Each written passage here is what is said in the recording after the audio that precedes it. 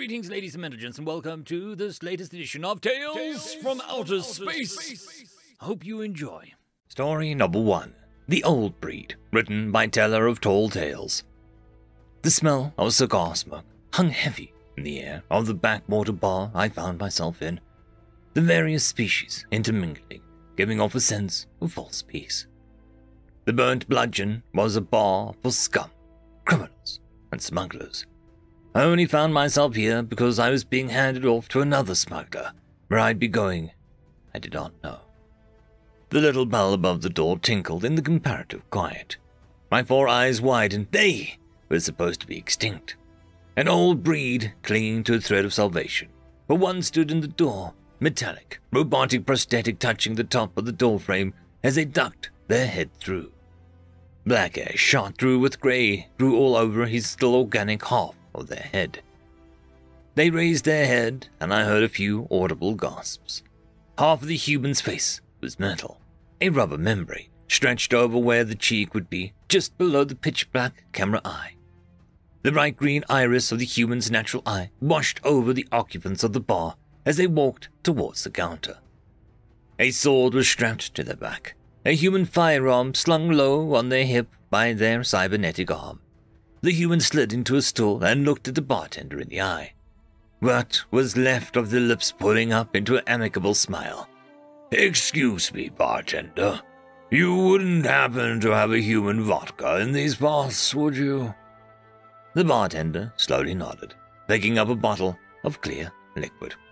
200 credits per ounce, the bartender grumbled, dusting the bottle off. The human chuckled softly, reaching into a pocket at their back jacket and setting a gold-colored coin on the counter. The bartender's hackles raised, the skin on his dog-like face paling as he clutched the bottle. I understood his reaction, though. Pure aether was rare. Only a few known species used it as currency, equivalent to 2 million galactic standard credits. "I don't really carry anything smaller, but you can keep the change. I haven't had a non-synthesized vodka for about 10 cycles now." The bar went silent, all chatter ceasing. 10 galactic cycles was the equivalent to 200 human years. If this human wasn't bluffing, they were the living equivalent of an eldritch being. Tenderly, the bartender set the bottle and shot a glass down before picking up the coin and pocketing it.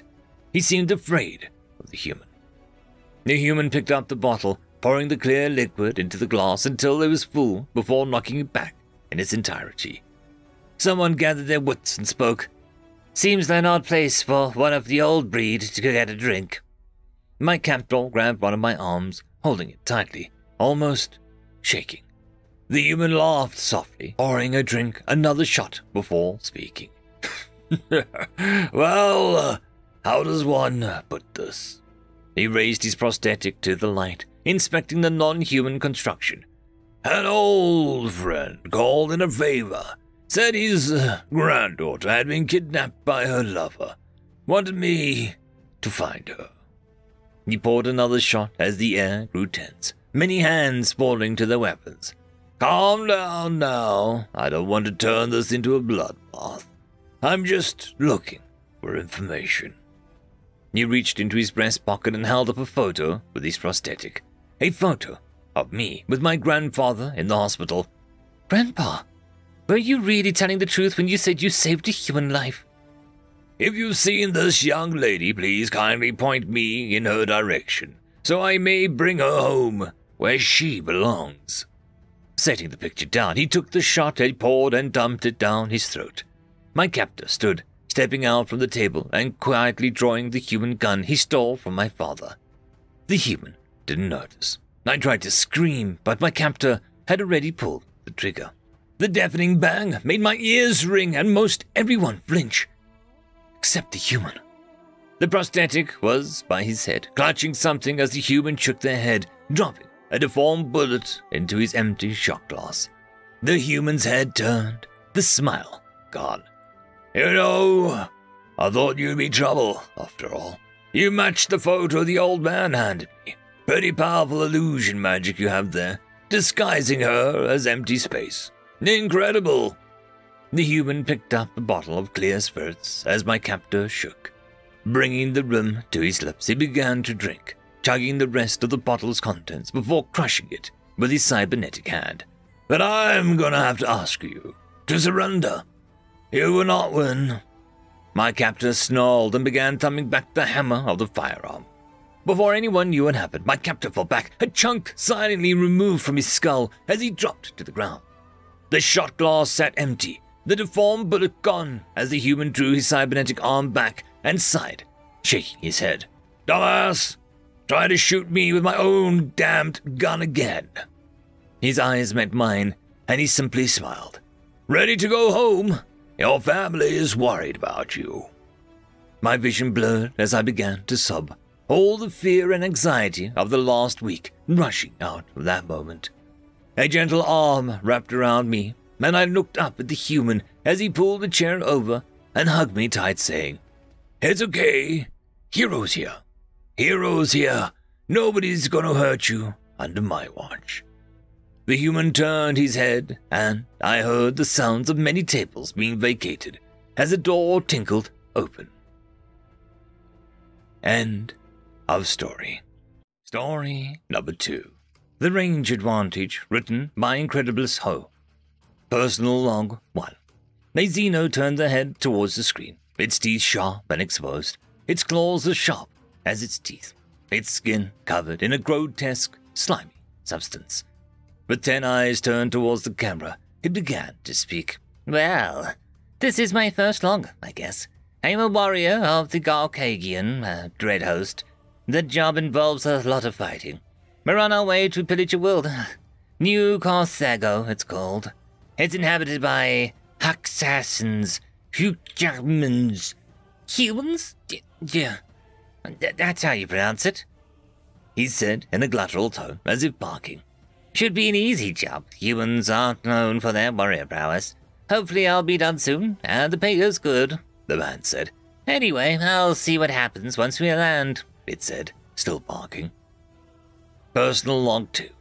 The being once again showed its horrible face, holding out the camera. "They've got a fecking projectile throwers. Half of us were massacred. To the last man, I tell you," the being said once again, its harsh tone making its way through the room. "First we slaughtered a few of their military encampments, and then we looted their riches, and then we thought that we could just leave, but, oh no. The fecking civilians started fighting against us. They can aim their fecking projectile throwers without augments." He almost seemed to yell, "Augments, which would normally cost a lot of credits." These frustrations didn't end there, however. "We lost, like, 1/4 of our entire bloody force.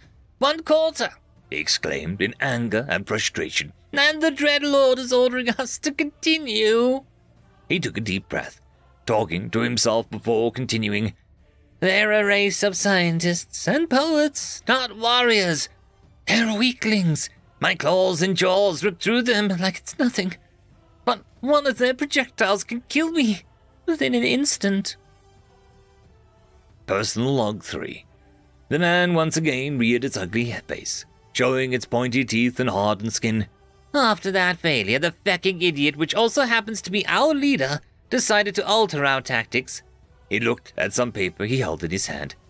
"We're going to deep strike tomorrow. Their projectiles can't penetrate drop pods, and we'll instantly be in melee range, so that we can either tear them apart," he said, letting out a sigh. "This time we're attacking," he said at the piece of paper he held in his hand once again. "New London, a relatively wealthy colony. Don't know why no more dread hosts have tried plundering it. It says here it's quite undefended," he said. "Oh well, this time we won't get torn to pieces before we even reach their lines." Personal log 4. The man turned on camera, his face desperate. He seemed to do his species equivalent of grimacing. He stopped for a moment, and he took a deep breath. "These hairless apes shot us down whilst we were dropping into them. They tore apart our drop pods," he yelled. "I was in one of the later waves, otherwise I too would be merely a pile of ash right now." He said something to himself. "Ancestors hope this never reaches the captain, but rebellion looks like a pretty good option right now," he said. We lost maybe 2,000, 3,000 men. We've got one half of the force we started with, and we haven't even fecking touched their riches, he yelled in anger and frustration.